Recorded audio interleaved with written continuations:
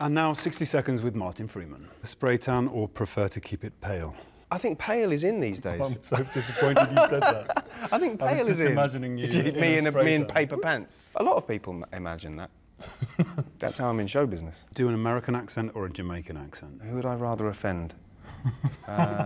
Be reincarnated or hang out as a ghost? A ghost, because I think I'd like to still be me, even though I'm often not very happy with me. Just torment people forever? Yeah, or make them a bit happier. Okay. I'm glad that's how you see me, yeah. True, yeah. I do. No, I don't. You'd make people's lives a f***ing misery. Continue to pester them. Yeah. Give people dating advice or stay the hell out of it? I think stay the hell out of it, I think, yeah. Watch Love Actually with your family during the holidays or A Christmas Carol is a better choice? I think A Christmas Carol, you know, begging Richard Curtis's pardon is a better story, but it hasn't got me in it.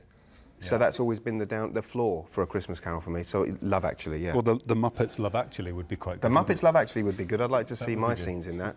Kermit as a stand-in. Yeah, I'm playing Thorin, who is the leader of the dwarves, of this particular group of dwarves on this particular quest. And can you tell us a bit about yourself? Me as a person.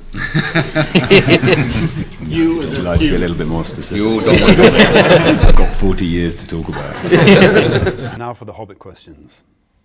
Have excellent swordsmanship or don't stand too close to me? Excellent swordsmanship. I think I'm all right with a sword. Yeah, I'd say so. Thanks, man. I think I'm all right with a sword. Yeah, I'd say so. Thanks, man.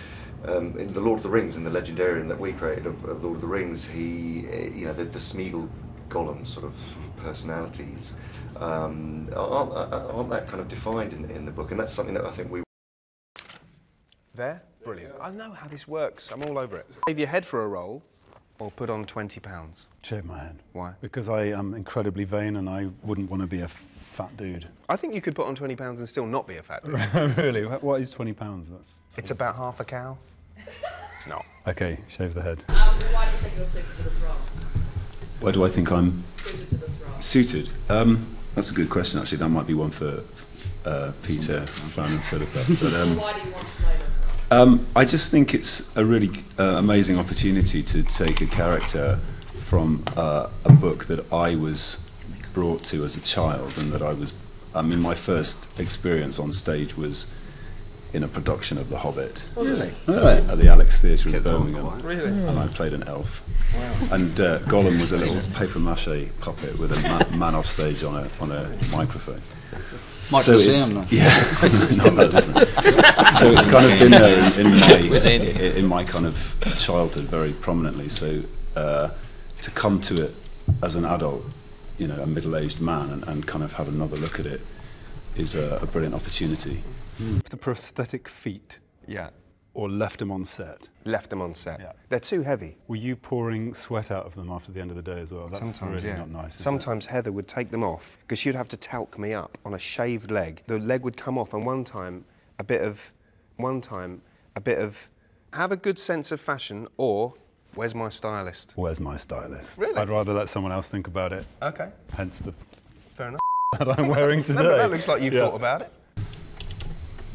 Richard, you mentioned here about papier-mâché Gollum. So Yeah. are you looking forward to acting against green screens and? Yeah, I was in the mocap studio yesterday, actually, which is a first for me. And it really, I've never quite understood the technology behind it, but it really does appear that it's like being in Avatar, the movie, and I'm quite looking forward to that. But also, I think with this film in particular, there's enough creative genius in terms of the art department and the technological department, but at the same time, I do think we're going to get out there, you know, in nature and really experience this, possibly more so than a purely technical film, which is really exciting. It's a good marriage of both, I think. Yeah. And you're all going to be. My talky sweat landed in her mouth. Can you imagine a sort of milky substance landing, flying into a woman's mouth? I can't. Milky foot substance. I can't. Yeah. My publicist is That's having a the whole coronary. movie, isn't it? Yeah. Okay, final question. Have a beer with Gollum or the dwarves? The dwarves, definitely, because they're better drinkers, they're more hearty, and they wouldn't be constantly trying to take something from me. This is now acting. Watch this. Okay. This has been 60 Seconds with me, Martin Freeman, only on Cinemax. I should be doing that for real. So good. I wonder how long my career will last. What a shame it's over just as it's beginning.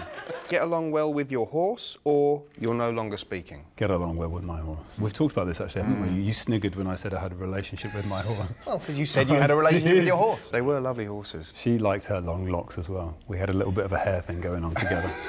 Yeah, both just Yeah, silver just- crin advert. The leader of our company, Soren Oakenshield. This has been 60 Seconds with Richard Armitage, only on Cinemax. This isn't live, is it? Oh, I see. No, Can you imagine? Yeah, this is the first of a series of programmes.